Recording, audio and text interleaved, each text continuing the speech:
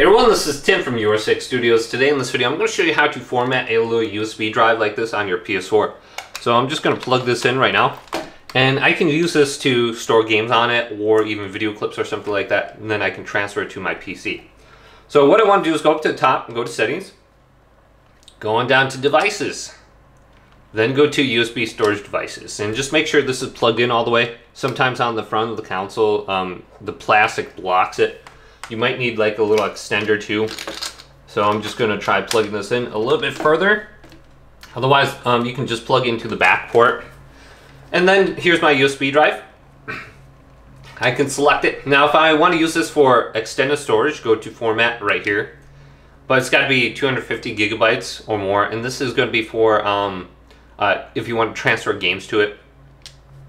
Now if you want to use this for video clips or something like that, go to the screen, press Options, go to Format as exFAT. So just under the screen, press Options, and then we can format it under here. So we can just go to Format, go to Yes.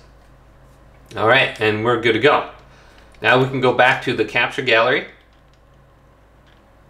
and open this up. So where is it? I just went by it. Then go to All, and we can find our video clips under here, or screenshots. Press Options on them and go to Copy to USB Storage. And go to Copy. And OK, so I just transfer it over there. So very easy to do. Hopefully this video did indeed help you out. If it did, leave it a big thumbs up.